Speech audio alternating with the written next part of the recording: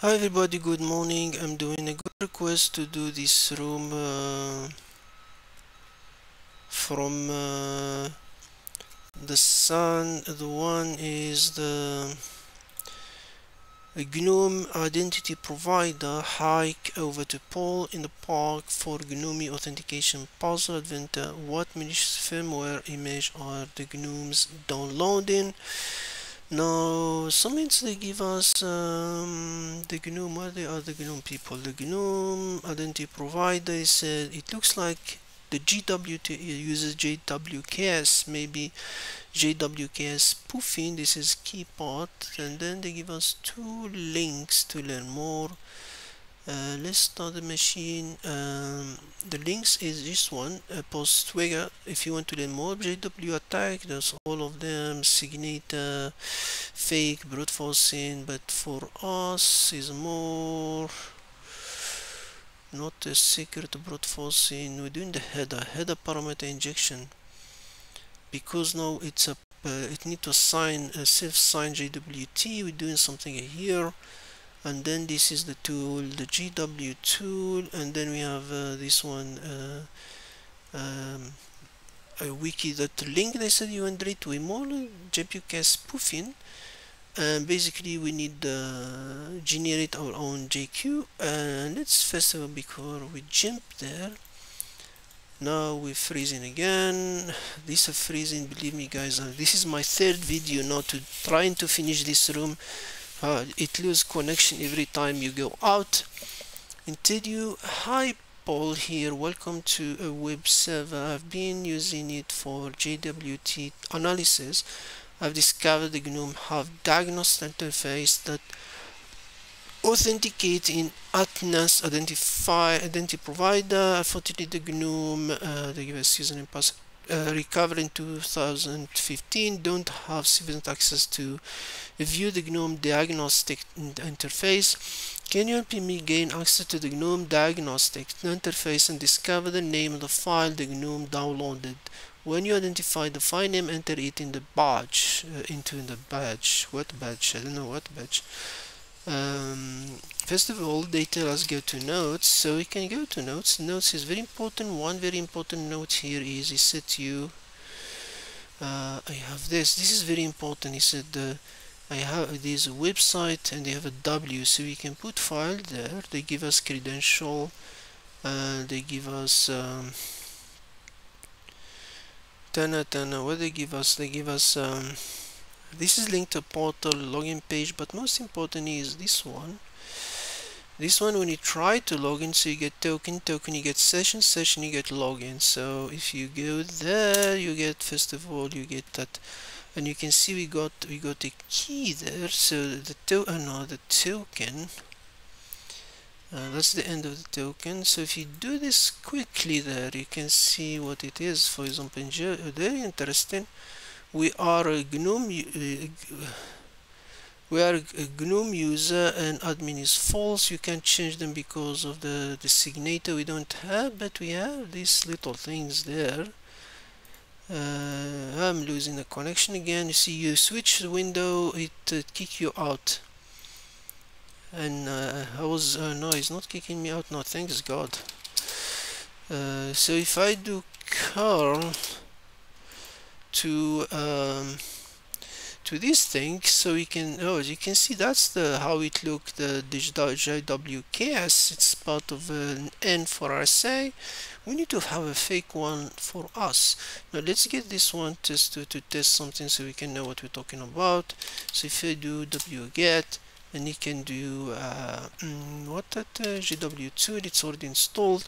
If I take this token there, so you can understand what I mean, because this token is signed, so it needs that key. So if I go I will do this thing in JW 10. What I supposed to do again? I forgot. Yeah, you give it that the signet. Now it tell you it's signed, so it's signed, and you need a key to verify it.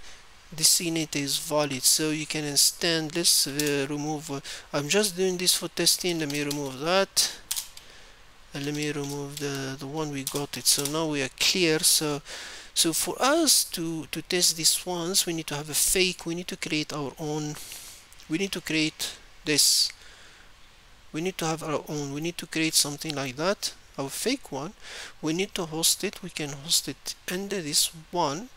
So the steps to this, I'm doing it quite faster so we can don't lose the connection, guys. So first of all, we need to generate a private key and public key. I will put all this link in the comments so you can see them. So we have the public and we have private. Now I need to generate the JWKS, this little things. I need to generate our fake one with our own public and private keys. I need to do that. I will use this Python script quickly. Control C. I'm doing it quickly, so guys, I don't want to. So if I do that, what's wrong happen here?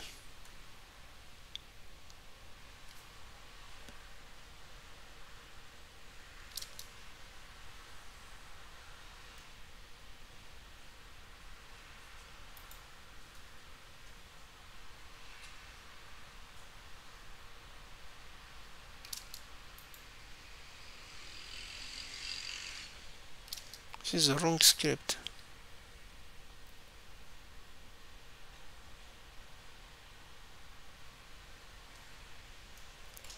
No, it's not that one.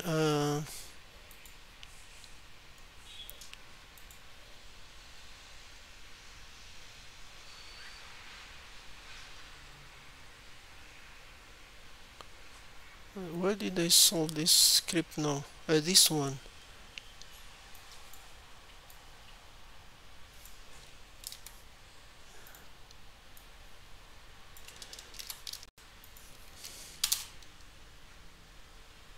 So we have the private and the public, so that's that. So so now I need to generate a W. That I'm not using that script for that. I'm using this one.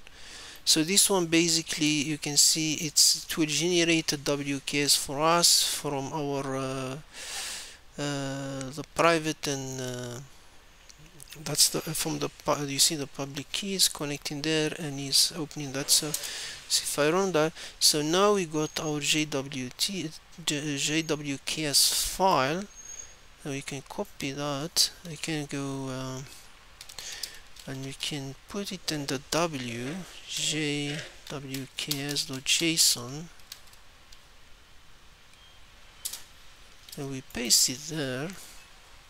So now we have our fake key, evil key 1. So we because now we can access this W because from cat notes, you see he said he has a website there, so we can use curl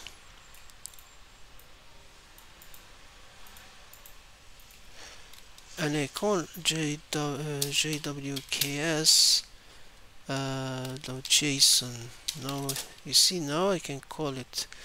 That's what's the trick part of it. So we host it. We can host it under that thing. Now we have our fake. So now what else we can do? We can do is we can get our authentication. Now we can get a working JSON. Now we can get our this is the real token before changing it. Let me copy this one quickly. Where is my data? And then we can just put it there and then copy this, Control C, and then I can paste it there. Let's see, we're using the GWT token to generate a new one from the original one, and then I wanted to change admin. Let me print it so the background change. What happened here? So what exactly do this? It sign it with our private key. That's why we generate the private key, and then we changing. That's what we're doing. This is very important part. We're changing the JQ URL to our fake one. Remember our fake one? this fake one, you can see the fake one. We're changing it in the command here, and then we need to use assign it of a private key. Now for example, we got this new token. Now this what we have here. Let's be clear, we have note something. Now I can get this one now. Let's to confirm that everything is working. I can do wget, take this one there. We can do what we did before. This is the key that is working. That's the fake one. So if I can say JWTool and I give him that and tell him now sign it with our test it with our fake one, so -v -jw, now we can see it's valid. So our fake one, our fake JSON is working. So cat notes. So after we get the next phase is to go to this part, send the token. Now if I go, where's our fake the correct token? This is the token we got. That's the one. Remember we did admin admin is true, and yeah, we changed that. So let's see if it does work. So if I paste that one there, so opposite so if it don't working, we get session. We got session. Nice. So we got the session. So if I go to session, what's next one is this one. Sorry guys, a small text. I don't know, when I zoom it just freeze. I don't know why. So I can go now to the session.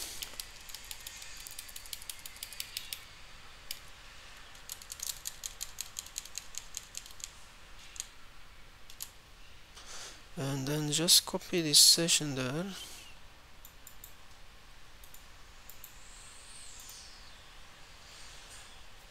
And then we suppose login, and if you log in, you can see the answer for the question. The firmware update available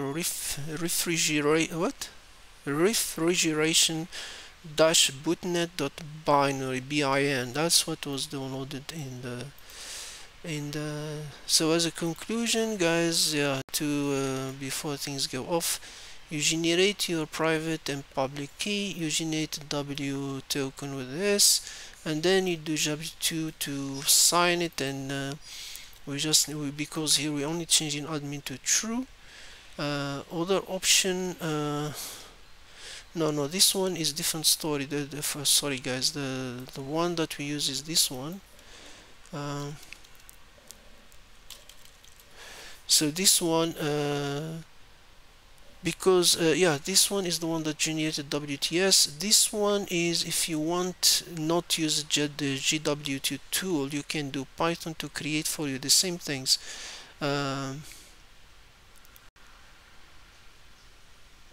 Yeah, you can change it to admin, change it to true. This is if you want to use a Python, but you can use JW tool directly. You don't need to use Python for this. The Python is for WTS. I think that's it, guys. Thank you very much. Hope you like it, and sorry for the small text. I don't know, it's a freezing. I don't know what's with it.